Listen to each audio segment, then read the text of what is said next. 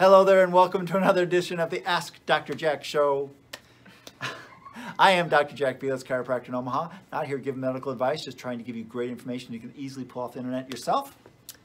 And I'm Aaliyah, Dr. Jack's assistant. And together we make up the Dr. Jack Show 2.0. Today our topic is... my favorite fruit of all time, the avocado. That's right. Yes, it is a fruit. These little babies, they are so delicious and they are absolutely amazing when it comes to nutrition and everything like that. So we wanted to devote an entire newsletter about this because there's a lot of people that are scared of them. Yeah, people tend to shy away from them because they are high in fat, but it's a good fat. It's fat that you want. That's right. It's not, this is, just because something has fat doesn't mean it's a bad fat. Yeah.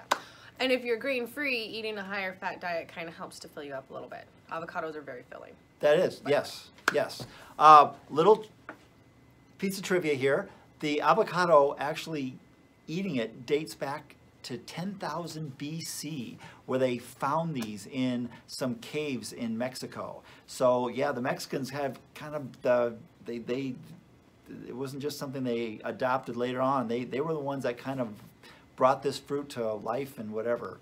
So there's a lot of amazing things about this fruit. One of the great health benefits of it is all the B vitamins it has. Vitamins B1, B2, B3, B6, and B9, and B5. There's a lot of B vitamins. There are a lot of B vitamins. Do you know the names of all of them? I used to. Niacin, riboflavin, thiamine, those are the ones. That's 1, 2, 3. I think folic acid is number 9. Pantothenic acid is B5. And that's why he's the doctor. Anyway, so beyond the B vitamins, we've got vitamins C, E, and K, which are very important for healthy bodies and healthy living and everything like that. Yeah. A great source of calcium, magnesium, iron, phosphorus, sodium, and zinc as well. That's right. So one of the things that people don't know necessarily about avocados is how good they are for your eyes. The nutrients in the avocado actually help you uptake this thing called lutein, which is important for eyesight and macular degeneration and all that other stuff. And so it's an amazingly awesome thing for your eyes. And they're a heart-healthy food. They are. Great source of fiber. Yeah. And so just so that you know, if you go to the store, because of this newsletter, there's going to be a mad rush on all of the Omaha stores for avocados. You may get to the store and see the word avocado and pick one up. Well, that doesn't mean it's ready for eating, because just like bananas, avocados ripen after they've been picked. And it takes 1 to 2 weeks for them to really become ripe. You're used to deciding whether a banana is ripe based on the color of the skin and how firm it is. I mean, you can tell that. Same thing with the avocado. You want a darker green, like for instance, the ones that Aaliyah brought with her to work. This is a really good color for your avocado to be when it's ready to be eaten. Sometimes they might be a little lighter green when you get to the stores. That's not a bad thing. Just take it home, set it on the counter, and let it ripen up. And a brown paper bag is actually the best way to ripen them. There you go. Yeah, and maybe take some and put them in a bag and some leave on the counter so they ripen at different stages if you buy a bunch of them. Because we're going to give you a challenge here, because the avocado is so flipping amazingly healthy for you. It really is. We want you guys to try and eat 1 to 3 avocados a week for a couple of weeks and see if you notice some differences. Yeah, and actually I'm going to bump that up. I want to say 3 to 4.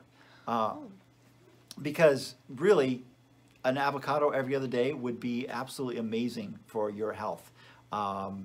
They're just so amazingly nutritious and really awesome. And quite frankly, so much better than banana. I mean, bananas have so much sugar in them. Bananas are very high in sugar. And avocados, not quite as easy to eat as bananas. I mean, I'll be perfectly honest here. I mean, they are not really super easy to eat. But they are so much healthier. And I like to slice it up and have them with eggs. Yeah, they're a really versatile fruit too. I mean, you can have them on salads, eggs, guacamole, on sandwiches. even though we don't want you eating bread. Yes, yeah, you can put it right between a couple pieces of lettuce and make your own sandwich. Guacamole, you can make lots of different dips with it, and sauces and things like that. Yeah. I mean, it's just really, my 7-year-old just eats them out of the shell with a spoon. There you go. Yeah, I mean, they really are. So anyway, so there's your challenge, 3 to 4 a week, couple weeks. I will bet you can almost tell the difference. I bet a big place you'll feel the difference is in your skin and hair and nails, because avocado oil is really good for your body, as far as that stuff goes. Yeah. Yeah. So anyway, that's it for this episode of the Ask Dr. Jack Show. We want to thank you very much. Share this with people that might be interested in healthy foods, healthy eating, or just health in general. And comment below. Comment below. Yeah, we love the comments. We will try to answer everything that comes commented to this. Have yourself a very happy, healthy day, and stay healthy, Omaha.